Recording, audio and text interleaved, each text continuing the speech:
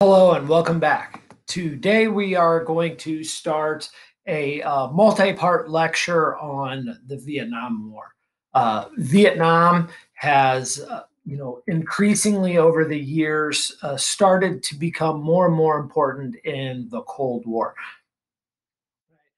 Because of the fear of the spread of communism, domino theory, Vietnam is becoming more and more important as a stopgap measure to stop the spread of communism in Asia.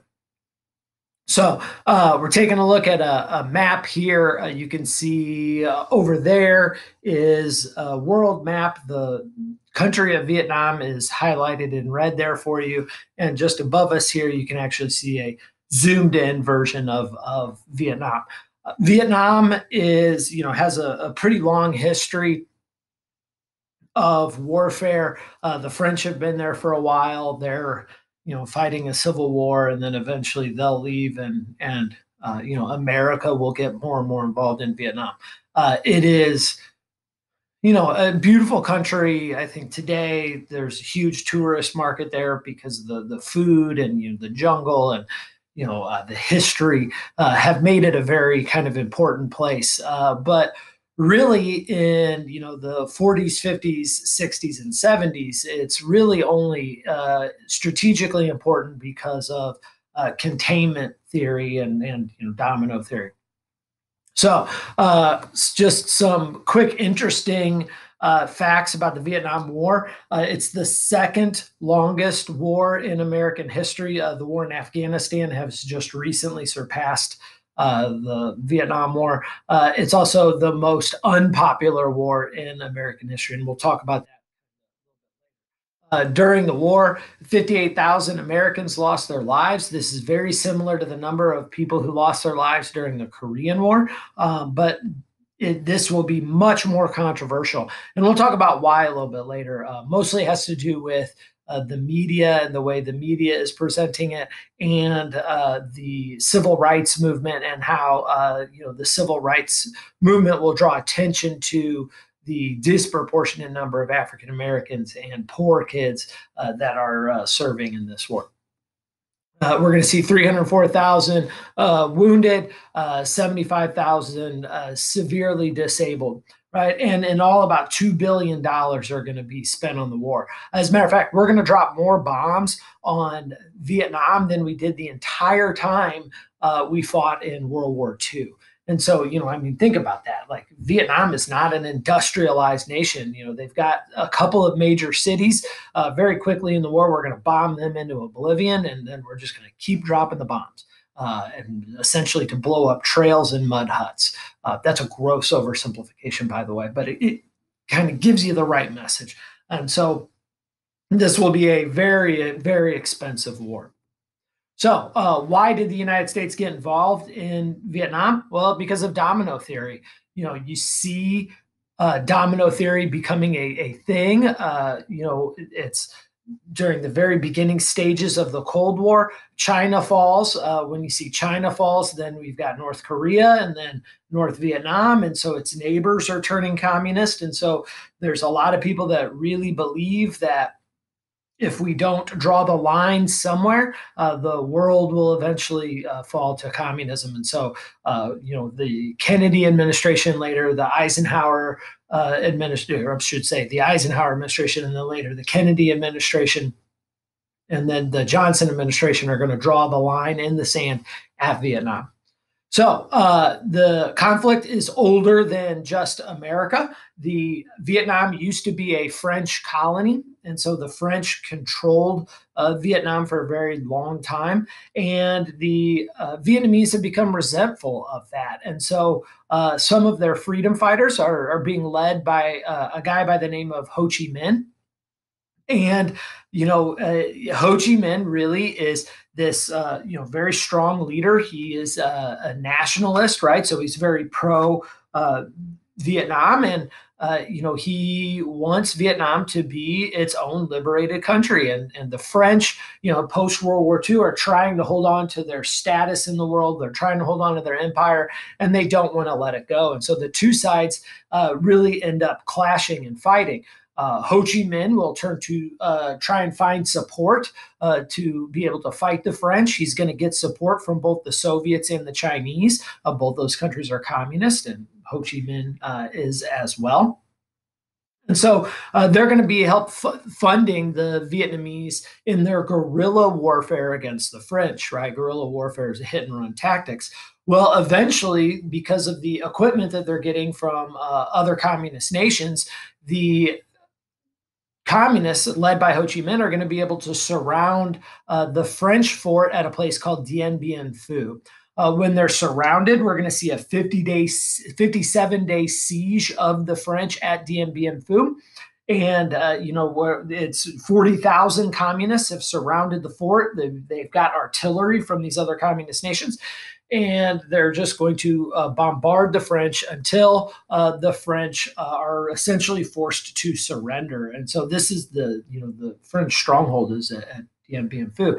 And so in 54, France is going to be forced to leave. When they leave, because America is still believing in the idea of containing communism, this is when America is really going to step up to try and make sure that communism doesn't spread in the region. One of the ways this is going to happen is through the 1954 Geneva Peace Accords. And so you've got a situation where communists are in control primarily in the north, right? And so the communist stronghold is mostly in the north of Vietnam. But they're expanding, and so we've got to decide. Well, what are we going to do with Vietnam? Well, the international community essentially steps in and says, you know what? We'll divide the country in half at the 17th parallel. Very similar to what we learned in the lecture on the Korean War. And so the 17th parallel, the North is going to essentially be given to Ho Chi Minh, and the South is going to be, we're going to see that the Western powers are essentially going to be in control in the South here. And they're going to establish both sides, North and South, will establish their own kind of temporary governments. And then in 1956, so in 2 years, once both sides kind of settle in, then there's supposed to be elections to reunify the country. Now, both sides, everybody kind of agrees on this, right? So we've got the Americans, the Soviets, the Chinese, Great Britain, France, all the like Security Council members, the biggest powers in the world, agree to this. And both sides really agree to it because the Western side thinks like, well, look, we'll set up a democracy in the South. It'll flourish. The people in the North will see that. They'll want to be democratic. We'll hold elections. Well, in the North, they're like, well, we're not going to allow free elections. So we'll rig them and we'll win. And so both sides are kind of convinced that they're going to win. And so we establish this, northern government, which is communist, and this southern government, which isn't. And in 2 years, they'll have an election, and that will solve the problem. We're convinced we're going to win. We as Americans are convinced that the country will unite under a capitalist democracy. So that ain't going to be how it's going to work out, right? Ho Chi Minh is very popular.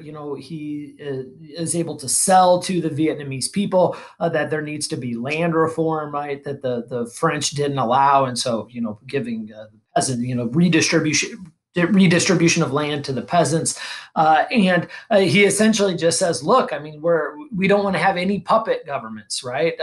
Vietnam should be for the Vietnamese, and not for some Western powers to manipulate us.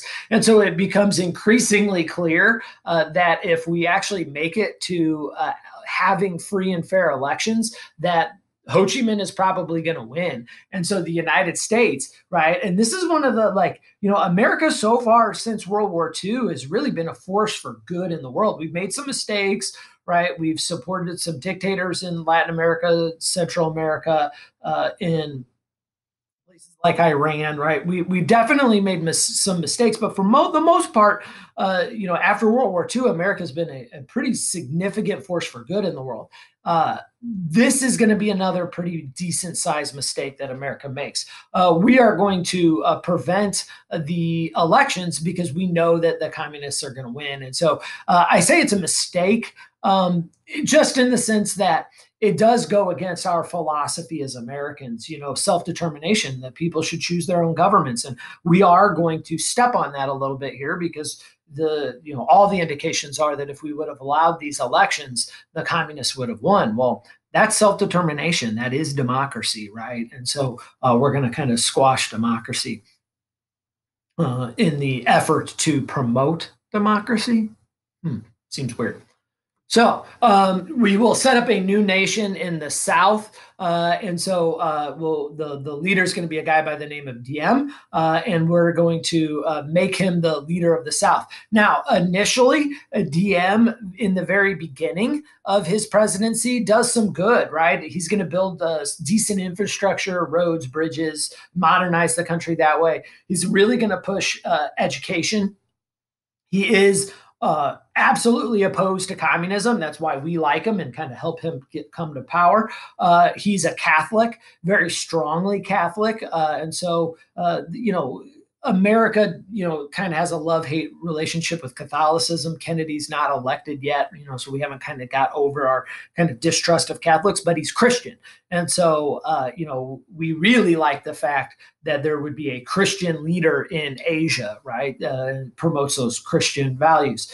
And so we kind of support Diem. And initially, we're going to see some economic success there. But the problem is that Diem is corrupt. And so he's going to appoint his buddies to positions of power. They're going to be stealing from the government and from the people. It's a pretty corrupt situation, and that's bad. He's going to start to persecute minorities within South Vietnam, particularly the Buddhist monks, right? He's Catholic. He wants to force the conversion of those Buddhist monks. So he's going to tear down their temples and try and, just make life really bad for these monks. He's going to arrest them and throw them in jail just for, being Buddhist. And so, we as Americans, we don't like that. We don't support it, but we're kind of willing to look the other way because at least he's not communist, which the communists essentially throw everybody who believes in any kind of religion in jail, or persecute them in one way, shape, or form. So we figure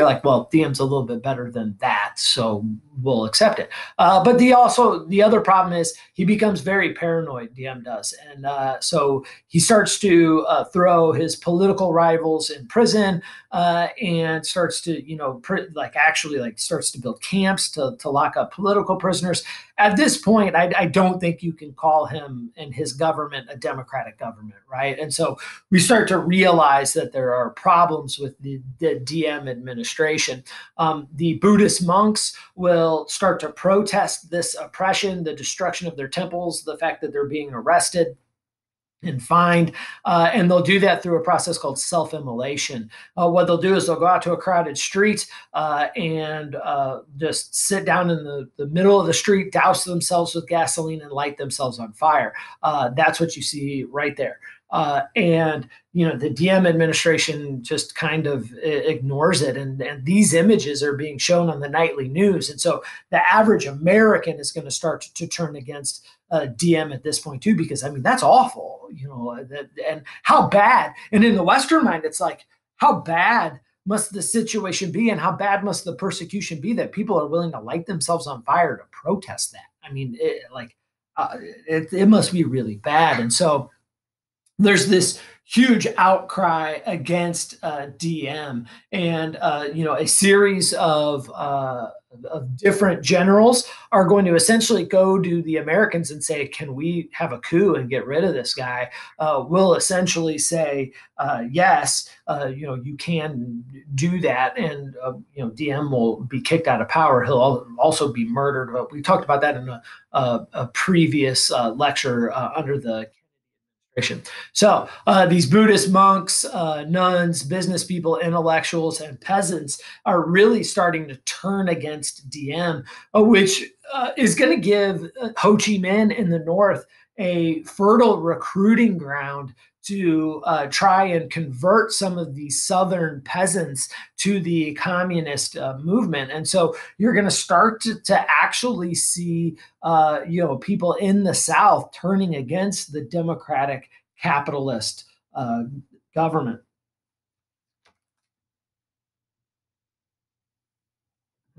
And like I said, it's going to be images like this that are really going to make all of the difference. That is where we're going to leave off today with part one of Vietnam. It's just the establishment of the two sides of the governments on those two sides.